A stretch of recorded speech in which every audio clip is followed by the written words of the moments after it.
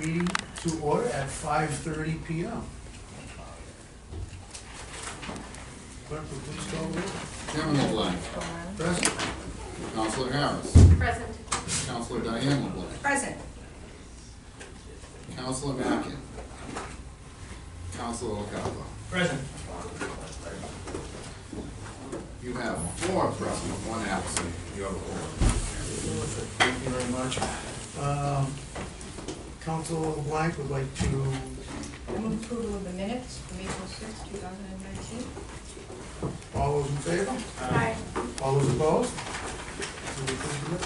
move to take the matter of the resolution protecting youth from the dangers of using tobacco and vaping resolution from the table. Councillor LeBlanc has the floor, and you've heard the sense of the motion. All those in favor? Aye. All those opposed? The ayes have it. Thank you, Mr. Chairman. I move to hear from all off-committee members, members of the health department, members of the Board of Health, and representatives from the MMA, Mr. DJ Wilson, and any of the other representatives. That's my motion. You've heard the sense of the motion. All those in favor? Aye. All those opposed? The ayes have it. You have the floor, sir. I want to thank everybody for coming tonight. This resolution, it's been on the docket for a little bit. It was originally brought in by myself and the immediate past chairman of the Public Works and Public Safety Committee, Councillor Carlos Vidal, but several other councillors had signed on to it as well. And Councillor Vidal and I initiated it, moved it forward in large part because we are active what's currently being called the Waltham Partnership for Youth Coalition. But its history is the Waltham Youth and Community Coalition, and prior to that, the Waltham Safe Schools Coalition. And again, more recently, there's just been an awful lot of dialogue around the use of flavored tobacco products and vaping. And my dialogue actually goes back to the former director, Director Zupe, who was very gracious and going over a lot of things with me and explaining things. And he had even offered to come in to one of the partnership meetings, right, to answer any questions they had, but for whatever reason that didn't come together. So again, Councilor Vidal and I brought in the resolution so that we would have an opportunity to kind of get a handle on what's the state of affairs in the city of Waltham with regard to tobacco regulations, and in particular our concern being the youth. Who has what authority? Is it the Board of Health? Is it the City Council? Who should be doing what? So, I do have some questions, and again, I had expressed to my colleagues, again, I'm so grateful that you all are here, because the council recognizes we have no authority over the Board of Health. You're an independent entity, and again, your participation here is greatly appreciated. Michelle, perhaps this is your board, perhaps you could introduce them? I'd be more than happy to. To my left, I have Bernie Mullin. Beside Bernie is Susan Piantedosi. I have Bill Hanley, and in front of me is Dr. Lerner, and with me to my right is my assistant, Tommy Creonte. Excellent, excellent. So in terms, and I don't know how many know DJ Wilson, if you could introduce yourself to the group. Sure, I'm DJ Wilson. I've been the Tobacco Control Director at Mass Municipal Association for 25 years. This has been in the news a lot lately, right? Even very recently, the Boston City Council is discussing how can they limit the sale of flavored tobacco products to kids. So I'm not sure, Michelle, who would like to sort of talk about this issue from Public Health Department perspective. What regulations you've put in place, what regulations you've chosen not to, and what might be those reasons? Our regulations, this was done through John Zupi and the board back a couple years ago anyway. And what we have is for the sale of tobacco, any type of nicotine device for the age of 21. That is the only part that we have adopted. Okay. There are five pieces that you can adopt, but at the time, they just adopted the age of 21 for the sale of it. Okay. Okay, and that's in the regs. I didn't bring a copy of our regs for everybody, I'm sorry, I apologize for that. But I do have a copy here with me. And you were kind enough to send a list of all of the establishments in the city that, have a license to sell tobacco Correct, products. the 67. And I didn't initiate that request. That request actually came from the youth on the Waltham Partnership for Youth Coalition. Correct. And I'm seeing now that what I was sent, it's got page 1 and page 4. And there's no page 2 and page 3. Oh, so you didn't And send so me that part. maybe, I don't know why. and since they're not, I can't, this may in fact be all of it. There's 67 altogether in How the many? city of, 67 Okay, so altogether in the city of Waltham. do you have 2 pages or do you have 4? Only 2 pages. Okay, all right. I don't know so- what the additional, You know other what, so that's pages would fine. be, but this So is there what is- Nicola prints out for me. Okay, there are 67 altogether. Correct. And they come in annually and get a Yes, they tobacco? do, yes. And what's the fee for license? $110 for the yearly permit. And in terms of enforcement around, making sure that they're not selling to minors, what does our enforcement program look like? We do not have it. MOHA, Mass Health Officers Association, is the one that does our stings for us. And they have done to date, from January 1st till April 30th actually, they have done 45 stings. 1 sold. I'm sorry, one what? Only 1 has sold. They only, 1 had violations of Okay, selling. okay. Out of 45, just 1 has sold. Okay, From January 1st to April 30th. good, excellent. Yeah. And do we pay them to do that? No. Okay. And they do a percentage, or are they? They take a list from us and they do all the stores that hold a license with us. And they choose how they're gonna do it and who gets done when. And then they notify me if there's been any violations. Excellent. So every place that has a tobacco license will get a visit Correct. at some point during the year? Correct. Excellent. Correct. And that's every year? Yes, Okay. yes, like I have 2018 in front of me as well. There was Excellent. 77 there in Okay. 2018, 7 sold for the entire year. 7 had sold, but from the January 1st to the April 30th date, same as now, we had 4 sell, so it's dropped down. At the last meeting of the Waltham Partnership for Youth Coalition, Councillor Vidal and I heard that at some point, I don't have the timing on this, but that a couple of the students from the Trailblazers actually came to one of your meetings. They did. And what did they present on? All right, members, do you recall, because they were here last year, wasn't it? Showed us the devices and different flavors, and they had a chart with different kids who were involved with it in the high school especially. I mean, the students have been doing, again, an awful lot of work just around education, right, to get the information out there. And, they came into a city council meeting not that long ago and spoke on a proposed ordinance. They didn't speak as members of the group, they're not allowed to do that, but they spoke as individuals and they spoke in a neutral position.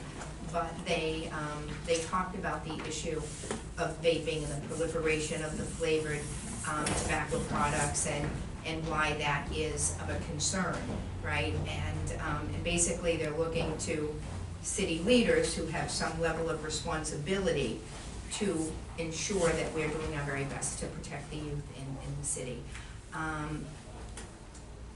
Has the board discussed, since, again, I understand it was a former director and one big thing was adopted out of 5, Has the board discussed perhaps adopting any additional regulations that would, you know, again, truly limit the sale of flavored tobacco products in the city? No, they have not. Okay. As of today, they have not, no. We have a board meeting tomorrow evening. Okay, all right. Before you adopt a regulation, is there a public hearing on it? What is your process? I have not been involved, unfortunately, I have not been involved when these rights were put into place. John, the former director, did everything on his own, and I was handling other issues going on in the office, so he did this and pretty much dealt with the board, so I believe he did. If I may, Okay, yeah, we please, did, yes, please. we did, when we changed the age to 21, we did have a public hearing. We invited every person, every establishment that sold within the city to come, express their concerns, and I believe 3 showed up. Okay, yeah. And none of them were actually against it, because they said, we don't really want the kids in anyway. So we did have that public hearing before we proceeded with that Right. resolution. So you've got a process somewhat like ours. Okay, so the legislation that is currently making its way through the council process would require that any additional smoke shops or vaping shops, that they come in for a special permit. Currently, they're unrestricted. And there's the potential for the proliferation without some sort of a local ordinance. So the clerk of this committee, who's also the clerk of ordinances and rules, reminded me earlier that did have a first reading on the floor of the full council. It had a public hearing. It had a first reading. It then went back to ordinances and rules committee, and it is, has it been sent to the law department? Is that where you said it was, or it's gonna be sent tonight? It came back, their review came back today. Okay, all right. So, again, the committee will look at it, make any changes and adjustments, and, you know, hopefully that would be something that might help in this effort. So I guess now, I invited Mr. Wilson here because he too, going back, was a member of this group. Now a different representative comes. But if you could, you know, just talk about, from your perspective, what is Waltham's status, and what are some of the things that we could do? What are our opportunities to do better for our kids? Sure. I'm gonna stand up just because of a cold, Yeah, I have and- impaired hearing, so if I look at people, it's better. So I provided a handout to the council. Okay, can Can I go first? can we get them to the members of the Board of Health as well? So while that's happening, I'll give you a little background just on the program itself. So the Massachusetts Tobacco Control Program's been around for 26 years, and has 3 goals. One was to keep kids from starting. Second was to encourage current smokers to quit, and the third was to maximize smoke-free living as much as possible, restaurants, bars, and the like. So over the years, we've now come out with 2 sample regulations. One has to do with sales, and that's the first piece of paper. On the flip side is the secondhand smoke regulation. I'll go through the sales one. It looks complicated, but I tried to fit a lot of data on one piece of paper. So this is this checklist on the cover, and we hand it out to boards of health. I should note 351 cities and towns. We have 1 town that goes the bylaw route, 7 cities that go the ordinance route, and everybody else does the health regulation route. So this is the checklist we go through with the Board of Health typically, and say, do you want it or don't want it? And we draft the draft. The listing on the left side are the number of cities and towns that have adopted it. On the far right side are those abutting towns that don't have that policy: Newton, Lexington, Belmont, and Watertown, the 4 I listed. So you'll see a handful of these are, one's been now into state law, number 16 is already done. You shouldn't have any pharmacy selling tobacco or vape products today. And then where it says the 2 places that circled, you already have. But Waltham is frankly far behind the 8 ball on all this regulation. So typically what happens is I go before Board of Health, they invite me out, and I can talk to either the director themselves or the whole Board of Health and go through that whole explanation as to what these are. And just as a summary of what there are, is I gave you a tobacco policy summary list. It kind of tracks the two checklists, and it goes through and gives you what the policy is, what the intent is, what the public health rationale is, and the number of cities and towns that have done it.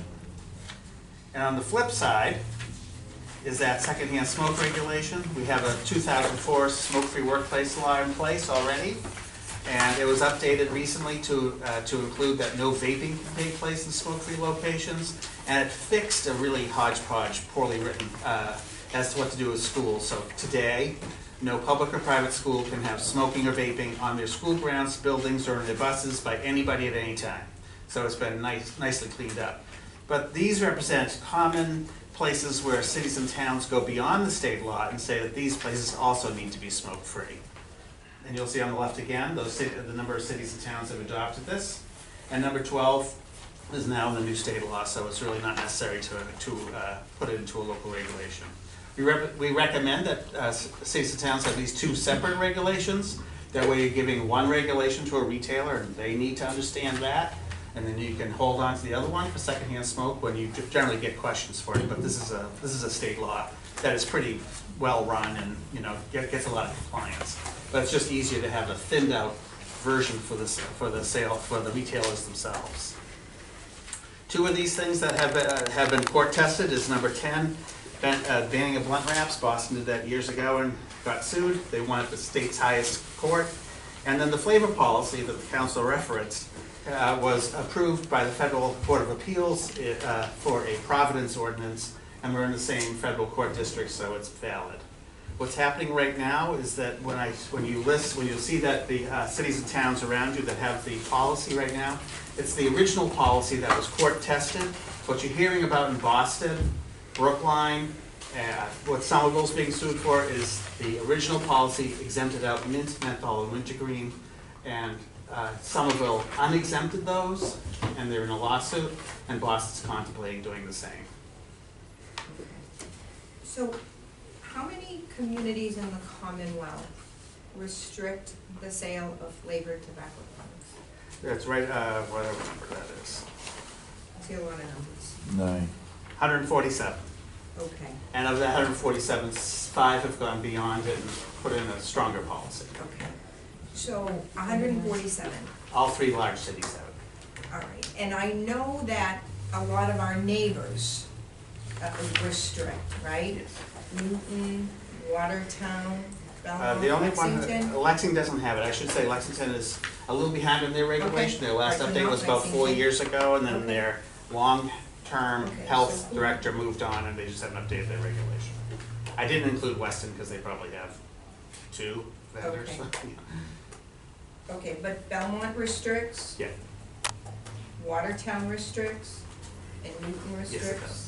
Okay. So 146 communities, 147 communities? 147. Do the majority of them restrict through something that their Board of Health does, or through something that their legislative body does? Again, almost always it's Board of Health. Newton is an ordinance, though, I will say. Okay. And so the details of the flavor restriction are that if it's flavored and there's a way to determine whether or not, there's a, you can have a cocoa flavored cigar, but cocoa is also an ingredient in the secret recipe for a Marlboro cigarette.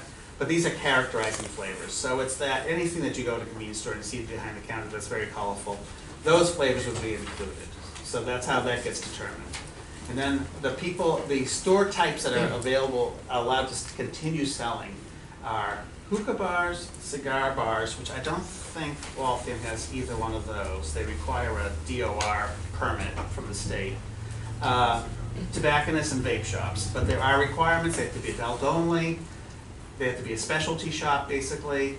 And so, for example, as I was saying earlier, I'm on the Mullin Board of Health. We have 58 vendors, and of that 58, one's a tobacconist, 5 are vape shops. So we keep a close eye on, the benefit is that we can keep a close eye on those vape shops, make sure kids don't get in, back in March, we did actually suspend a vape shop for 7 days, and basically they had to shut down their business for 7 days because they didn't sell anything else, so they really had to shut down. It sent a clear signal to our others in Malden that don't sell to kids. Okay. We do have cigar bars in the city. Where you can smoke cigars in this location. Yeah. One. There's only like 22 It's not a statewide. pub. It's a cigar shop. There's no alcohol. A cigar shop, a tobacconist. Yes, A that's. cigar bar is where you go in and actually sit down, get a drink, and No, sit no, light no, a no, cigar. no. Boston only So actually it's has one more cigar than just a bar. cigar. That's how rare It's they more are. than just, is what I know. Yeah. More than just being able to smoke a cigar on the premises, okay? Right, tobacconists, you can, it's governed in a different way, but Right. tobacconists can. But we do have cities and towns, and it's on that list. We have a lot of cities and towns that say no smoking, even in tobacconists, because oftentimes they are in a multi-use building, and their smoke goes into either businesses or homes upstairs or businesses on the side. So, every summer, it comes up, we've got, concerts on the Common here, wonderful program, the people turn out, and, there's always a few people who wanna have a cigarette, and, invariably, they wanna have it near somebody that is bothered by it. But Waltham currently doesn't, restrict, smoking tobacco on any of our municipal properties, but now you say the state law takes care of our schools. Yeah, so the schools are State are law takes covered. care of the schools. Municipal buildings inside are, Inside, But but not outside. outside, so our parks aren't covered. right, so you'll see on my second checklist, number 3 talks about buffer zones around municipal parks, 15 to 25 is pretty common. Then the next 4, parks and playgrounds that aren't on school grounds, athletic fields that aren't school grounds, beaches. And so then we do have cities and towns that actually will go far as list something like, summer concerts on the Common. They list it right by that name to make sure that that event is smoke-free. So you could do that too. But is it unreasonable to say that your municipal properties, certainly exempting sidewalks and, that people need to Yeah. travel on to whatever, but the municipal grounds, a park, people bring kids to their park. No, it's doable. And technically Boston made their parks smoke-free several years ago. If you go through the Commons today, I'll tell you, you'll smell pot, but you probably won't see anybody smoking a cigarette. So putting up signage gets you about 90% compliance. The smoker sees it, puts out their cigarette. A non-smoker sees the smoker and says, "Oh, did you see the sign?" And so it gives you a lot of traction to get towards being smoke-free. So you indicated that of, the communities who have regulations, the majority of them adopt their regulations through the Board of Health as opposed to through their legislative body. Why is that? The state law provides that boards of health, they pass reasonable health regulations. It's actually a broad standard. The courts overwhelmingly side with boards of health as to what's reasonable. And that's actually part of the Somerville lawsuit. And so they don't, boards of health don't need to have a hearing, but we do recommend for this topic that they do hold a hearing. It was great that they had one for age 21. And then after they put it in place, a summary needs to go in the newspaper, be published in the newspaper once, and then it can go into effect. So the benefit for us for tobacco control, because it is a constant whack-a-mole game, boards of health regulations are easy to go in and amend if there's a loophole or an update needs to happen. So places like, Needham updates their regulation annually. They really keep up to date with what's happening, the changes that are happening, vape use in kids, what's being sold in retailers. So that's one of the reasons that's helpful. All right, those are my questions, Mr. Chairman. I don't know if anybody else has Thank you very much. questions or. Councillor Harris? Thank you, Mr. Chair. Thank you all for coming tonight. My questions are actually for you, and then I will reach out to the Board of Health here. So this is all great and explains what you've done in other municipalities. You made a comment that Waltham was somehow behind in its regulations. So I think when you make a statement like that, I'd like you to qualify it. So for the city of Waltham to somehow conform to where other municipalities are, how would you recommend a city like Waltham or others that may not be where they need to be with a certain limited set of resources, where does a city like Waltham get started? So it would be having a discussion with the Board of Health or the Health Director on our own to go through what makes sense to do here. What do you recommend to be, where does someone start? These are the recommended policies. Okay, everything on this checklist? Yeah, so we do have cities and towns that have everything. So Boston is only missing capping. Boston is everything else. And what we do also recommend when you're an unfunded community like Waltham is, you don't get money from the state to do the kind of enforcement part. We do recommend that you look at your annual fee and see that it reflects the cost of enforcement. Okay, so I want to go back a minute because I think saying everything is also not really advised. I mean, we need good advice here, Nope, a way to correct. get started, and like literally to bring you in tonight. So- I don't know what other counselors are motivated by, but I want a roadmap and be able to have something actionable for the city. Right. Otherwise, this becomes a waste of time. So So let me ask my question, if I Sure. may. So if our target, our purpose and intent is to restrict tobacco access to our youth, from this checklist, where does the municipality get started? Where do you start? Where would you start first here, knowing what Waltham has and doesn't have? Right. So some things are smaller bore, and once you put them in, they don't require much enforcement. This is where I want to. Okay. Yes, But they also don't have the same impact. so we could step into But that multi-year, is the multi-phase. start. Right. So a cessation, requiring a cessation sign that is provided by the state and says, here's the 800 number, so every time a smoker buys a pack of cigarettes, they see the cessation sign. Okay. Make sure that they can't get their permit if they owe money to the city for something else. Just, that I think a lot of cities appreciate that, even though it doesn't have much of a public health benefit. Capping the number of permits is very helpful. And not only is it helpful to limit the number of places that sell, but also businesses don't mind the cap either, because they don't mind being in the exclusive club of 67, like your liquor stores, right? So that's usually doesn't get much fight. Have you seen cities cap at the Board of Health, or is that typically an ordinance? Board of Health. Okay, thank you. So number 7 and 8. 8 is actually a fairly new policy, but number 7 is pretty popular, and it says no new retailers within 500 feet of the school. Okay. So if I own a store and you want to buy it, you can buy it and you can capture my permit. It's not meant to disable the sale of my store, but it's for no new places within 500 feet of the school. So that's a proactive way of dealing with it. Banning blunt wraps is a good deal. It's court tested. Usually police chiefs like it because almost always a blunt wrap is a sheet of reconstituted tobacco. It's always flavored, always used for drugs. So getting them out of your stores is not a bad deal. And so that's an easy enforcement because you just walk in and see if they have it or not, right? 11's easy, and it's also covered by that same Providence ordinance lawsuit. You already have no self-service displays. Vending machines, you limit them, but you can get rid of them. You shouldn't have any. The federal law does not allow a vending machine anywhere that kids ever go into. So even a private club that opens up their doors for a shower or a birthday party can't have a vending machine. So that's an easy thing. 15's easy too. It's preemptive. 17 is no tobacco or vape sales in educational institutions. You have 2 colleges in town, and this also would affect hair. I don't know what you have, so hairdressing schools, that kind of thing. Okay. It may be a fact right now that neither of the 2 colleges sell tobacco on the campuses, but it sends a good message because while we see the explosion of vaping in high school and middle schools, college kids also are part of this epidemic. Okay. So those are some of the, so there are, I will admit, like, sometimes I go into a small town that's unfunded and then they're like, we want to do stuff, but they're like, okay, well, here's the kind of the easier level. We have the whole Board of Health here, Correct. or most of the membership One's here. missing.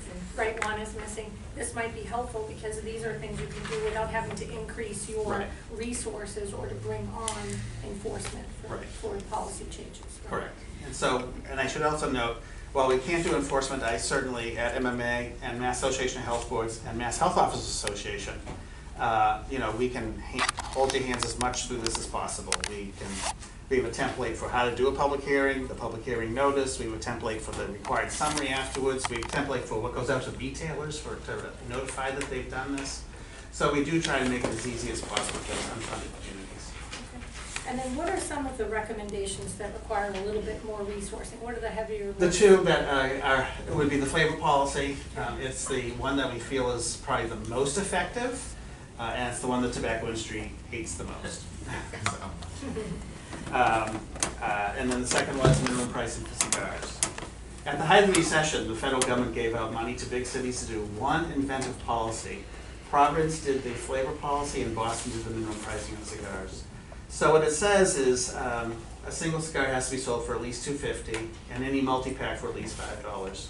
This doesn't infringe anybody who smokes fine cigars, right? It doesn't touch that price doesn't touch those high-end cigars. But it does get rid of those 25 and 50-cent grape cigars that convenience stores probably have here in Alfred. So, you know, as municipalities have stepped into this phased program that you talked about tonight, and this is exactly what I was looking for, so thanks for following my line of questioning. What kind of impact did you see from like a lower end or one or two municipal policies that the Board of Health was working with something that you kind of layered in? What kind of reduction in youth smoking in general, vaping and others have you seen in other municipalities? Because you have the long pole in the tent view, so. We do. What do you It's have? tough though, because I'll say we seldom do a single policy, right? Sure. So it's hard to, so from a data point of view, it's hard to do. Yeah. I'll tell you, if you talk to Newton Public Health, they'll say, we get word that kids go to Waltham for cigarettes. Okay. You know, so everybody's doing their own whack-a-mole, but we live in a tight area of the country with small cities and towns where kids figure a way to get out. In fact, that vape shop in Malden that we suspended, how we found out about it was a mother complained because our kid in Wakefield she saw the Uber bill. Kid was taking an Uber from Wakefield to Malden to buy vape because he learned that this one place was the weak link. So, you know, so that's, so, Can I ask another we have question? historically low smoking rates, but this vape thing, specifically Juul brand vaping, really blew up faster than we could ever have controlled it. And do you ever see like synergistic programs where the Board of Health and the education programs and others kind of overlay? Can you talk about how a community like Waltham can build those synergistic Sure. programs? You have a great youth group right now at the high school, and so they're kind of like the ideal place to go for those kind of conversations. We have a woman named Mary Cole. She couldn't make it tonight. She runs a community partnership, and Waltham is one of the cities that she takes care of. So she's available to do the kind of conversations with local officials, school officials, PTOs, to talk about you know, what epidemic we're seeing now in schools and what the. And what kind of specific youth program targets? Because I mean, a lot of times you can restrict, but people find a way, kids find a way, Yeah. right? So what other engagement do you recommend at the youth level? Like, is it working with the Waltham Partnership for Youth, or working in the high school, the Waltham Trailblazers? Are these youth programs and youth-led groups are really the touchstone of educating youth on the dangers? And I also think it'd be helpful to just show at least some moral support to your principals and superintendents. They're the ones who are really trying to figure out what to do. They all have a box full of tools. Yeah. Yeah. So they're the ones who are busy trying to figure out what to do. So it's helpful if they just get citywide support. For the first time in my doing this job, the last 6 hearings I've been to, 5 have had principals or superintendents show up and testified, because it really is a crisis for them. Okay. And then as municipalities restrict, and let's say Waltham here, there's leaders here who would take and run with some of these policies, is there anything, you know, and I started in prep for tonight just going out on the internet, I mean, there is sales out there where kids, despite all of this, will go seek some of this on the internet. You don't have to get into an Uber to get it. No. What is the Commonwealth doing at a state level to restrict those delivery of those materials and such? What are we doing at the Commonwealth level? Yeah, it goes beyond local control, but Yeah. the Attorney General has given out cease and desist orders to 4 companies on the internet for not having proper adult sale controls on their website.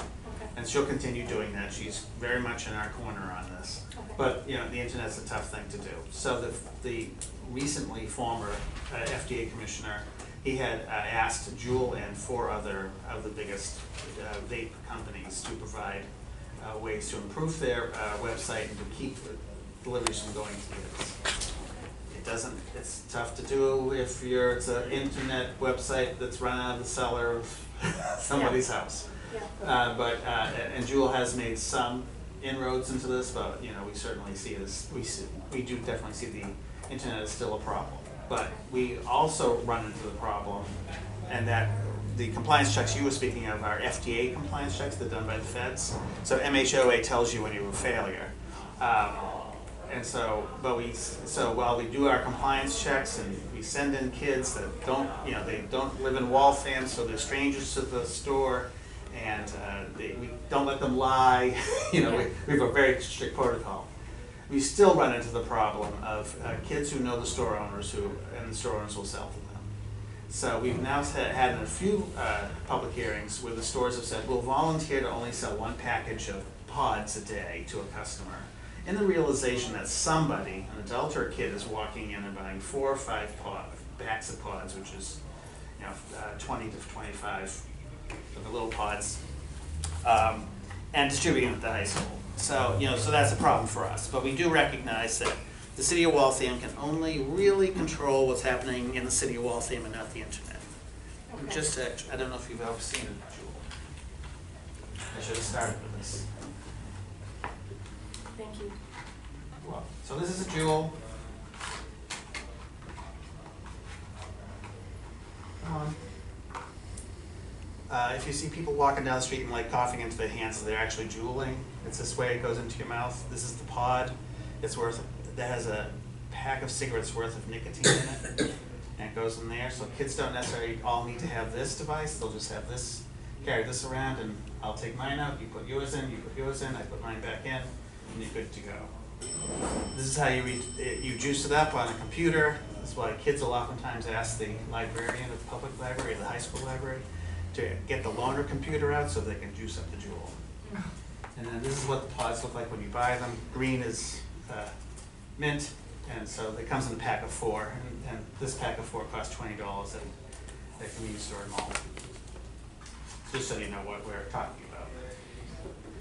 And so when we talk about, when you were just referencing a possible policy change or restriction of the total number that a location can sell in pods, you were talking about that. That's right, correct. And you know, that's something that's really hard to enforce. But it does just go to show you that the store owners themselves recognize that somebody's walking in and buying a bunch of those and then reselling them somewhere. And you are available, should the Board of Health or Sure. Yes, anytime. to sit down and consult on how to properly, do a public hearing and ways to get this out, and kind of using best practices that have been implemented by other cities. Yes. Looking at restrictions on resources and things you can step into an expansion of policy. Okay, thank you very much. Through you, Mr. Chair, thank you for coming in, thank you to all board members of Board of Health, and thank you for all that you do. This is more of education, and I think we're all concerned with youth's exposure to vaping and tobacco use. I want to go back to the MOPA statement that you had at the beginning. So MOPA did stings last year of every single facility that sold tobacco products, correct? Correct.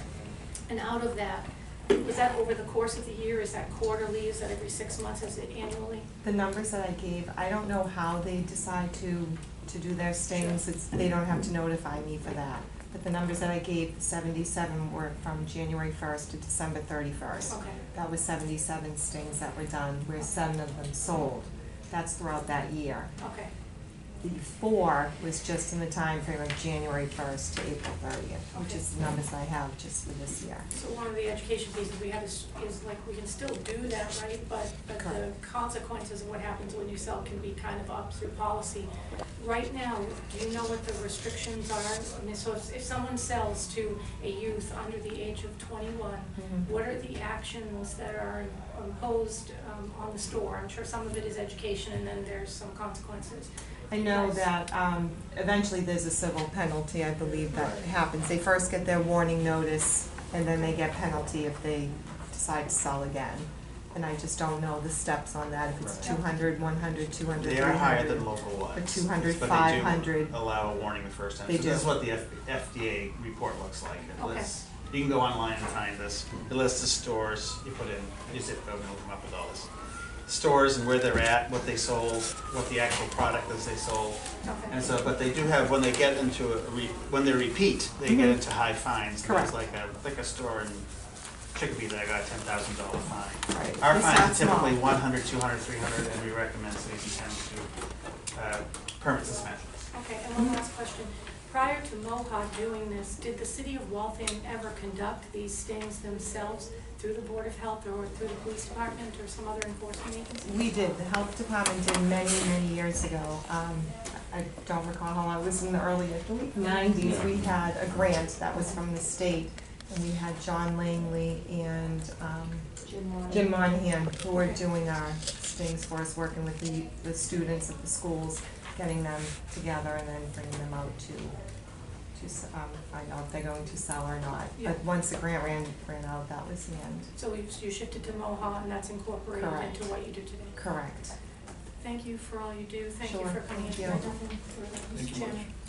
Consider to recognize, Councillor Mackin. Oh, present. I have two quick questions before the councilors go. One is, when were the regulations written in the city of Waltham, the ones that you currently have? I believe 2017 they were finalized. They started, I believe they started on them in 2016, but they were finalized in 2017. And if one of those jewels lasts how long? That I do not know. Oh, DJ probably yes, knows yes. better. So here's the regulations off your website. But how long, right, we have those, but how long does it, he's asking how long the You know, jewel lasts. this is the difficult part, because even an adult smoker who thinks they're gonna switch to this because it's better for their health may actually becoming more nicotine dependent than otherwise, because the smoker knows how many they smoke by the number of sticks, right? Or one But bag for typically this- lasts a day? It can last a day. If you're a teenager, you could pound through it in an hour. You know, some people might have it last them several days. So if they only have found one violation in the city in the last sting operation, and they're pounding through 3 a day, where are they getting it? There's gotta be another source that we're not discussing here right now. I do think Because this is hundreds of them that they, right. children. I think it comes down to three things: internet. It does come down to the known kid to a store owner, and also, our funded communities do rely on the FDA checks, but they also do their own. And our FDA does a conservative compliance check. We recommend our local programs, now and then do a Saturday night at 9 o'clock at night one. If you do it right after school, the stores know that the kids are gone. That's when the compliance checks, the FDA get done. So we do know that, when their guard is down, Majority is internet? I wouldn't say majority, plurality. Yeah. All the above. Now, is the 21, is that a federal regulation we have, or state regulation, or city ordinance? We adopted it before it was actually through the state, so we've been doing this. The state finally caught up with us, I Yes. guess, I can Yes. say nicely, but it's in our regulations for Could the H21. city, and this might not be a question you can answer, could the city make it like alcohol and make it illegal for anyone under the age of 21 to possess this, just like alcohol? I believe so. I don't see why they couldn't. Councilor LaCava has some questions? Thank you. Yeah, thank you. What is the average price of a pack of cigarettes? Pack of marbles around $10, And what is that tax rate, tax net? $3.51, So, and sales tax.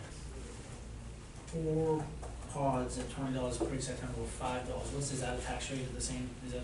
Now, it has no excise tax on it, though there's likely to be one imposed this year by the legislature. It was both in the governor's budget and the speaker wants to do something on Do you it. think? So it's just sales tax. It's just the sales tax. Do you think this excise tax is gonna make a dent into the? It should. I mean, we've always found that people are Yeah, price because the price sensitive. of a pack of cigarettes is insane. So it's curbed a lot more people perhaps in New Hampshire. One or the other. So we hope it does. Tobacco, is it legal at any level, federal, state, local? Is it illegal? Yeah. No. Do you see it becoming? So with you not seeing it become illegal, do you think there comes a point when all of these regulations, I mean, I'm sure there's fight back now, but is there come a point where people are gonna say enough's enough, let people run their business? You know, to back up, tobacco is becoming less and less important to these stores because fewer and fewer people are smoking. Vaping is actually saving them probably in this fight. We would actually love to see only those specialty shops selling all tobacco would be a great step forward. That, like liquor, you had to go to certain places to get it. That it wasn't on every corner. 67 places is a lot. I don't know how many liquor stores you have, but I'm sure it's not 67. 91 places where you can buy alcohol. 91. Liquor stores, retail? Not just, not No, it's not retail. That's, I think it's, Because we're out of the business, yeah. because of vending machines, we're out of restaurants.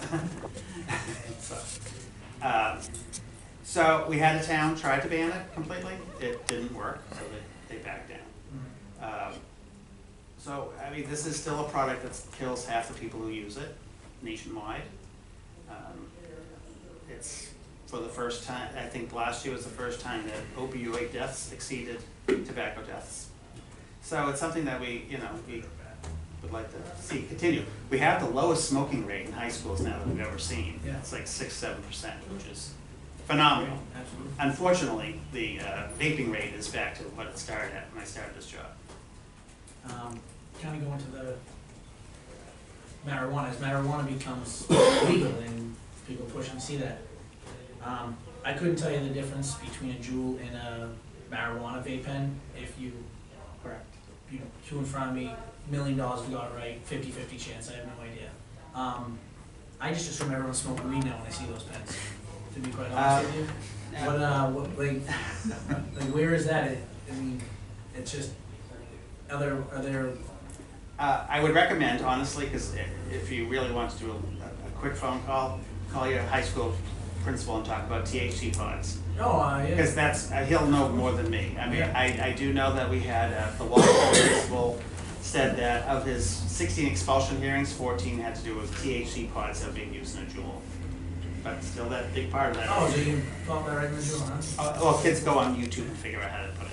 Yeah. I guess that's it. Thank you very much.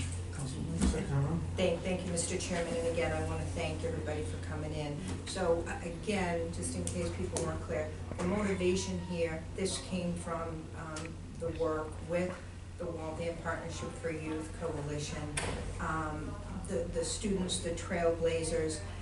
Interestingly enough, because they get federal funding, they are not allowed to come in and advocate for a particular policy, right? So they walk a fine line, but they have spent a lot of time educating, right? Educating their peers and educating the adults on the coalition, and basically then looking to, the leadership to say, okay, what can be done, what can you do, what should your role be?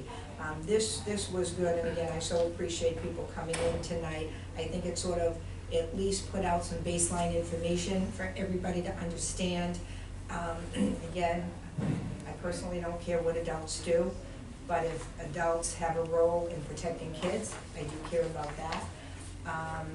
And it's not so much, it's not a pack of cigarettes that an adult is going and buying. What I've heard from the youth as I've attended these meetings, it's the flavored tobacco products that they feel are being specifically targeted toward youth, and it's the vaping. Those are the issues. It's my intent to table this matter here. I certainly know that we've got a great director, good members of the Board of Health. I would, encourage you to, maybe have the connection that's been offered and make a determination as to, again, that's your role. Should we be doing more from your perspective around these issues? And we'll just sort of wait and see a little bit. Again, I think that there's a role for you all, a greater role, and then there's some things that need to be done by ordinances. So again, thank you all for coming in, and with that, I move to make that on the table. Prior to Yep. moving around the table, I just want to point information. The two gentlemen, Langley and Monahan, Jimmy Monahan was my uncle, and we called them Starsky and Hutch. They had badges. They would have done it for free. They would have. They went around and they read, it was like a scene from the Dog the Bounty Hunter. They went in and they read in the riot act and they pulled them outside the store onto the sidewalk They were and very read them. good. And then they came back as their buddy and tried to help them and work with them. And I would imagine if however the children are getting them, if you had some retired volunteers with badges, they could, I think it was entertaining to see. I remember, it was 10, 15 years ago. I remember They it drove very around. well. Each other. They had those badges and, No personal experience. so, I figured I'd just leave you with that, and with that said, I move to lay the matter on the table, thank you all. you all read the sense of the motion, Councillor LeBlanc, on the table, all those in favor? Aye. All those opposed? The ayes have it. Thank you. Thank you all. Thank you. I move to take the matter of the paving resolution from the table. Councillor LeBlanc moves to take the matter of the 1725 paving resolution off the table. All those in favor? Aye. All those opposed? The ayes have it. I and move Councillor to LeBlanc. approve or send out for approval, with the recommendation for approval to, what am I doing, Joe, to the full council? To recommend that it be forwarded to Okay, the recommendation is that Full it be council. forwarded to the ordinances and rules committee. That's going through the full council, Right. correct? Yeah. Right. Okay. And with that said, it would be, which documents? It would be the It would be it would be the whole ball of wax. It would be the ordinance, it would be the request, it would be everything that the ordinances and rules committee needs to see to decide how we should proceed. I believe it was 2 our opinions and a recommendation from the chairman of Public Works. Need that right? Okay, so basically it was, Council White's recommendation was it was 2 of our opinions. Yeah, so the ordinance, the draft ordinances and the resolution, right? Yes, and there was a response, an email response from the Director Chasen with concerns, that then the law department responded to that. Okay, so why don't we just say Everything. resolution and all accompanying. Perfect, wonderful. Full ball of wax. Full ball of wax. Okay, I just didn't want to miss Director Chasen's email, because he has recommendation. Okay, so I'll send that. Heard the sense of the request, all those in favor? Aye. All those opposed? The ayes have it. And you sent it out. To adjourn.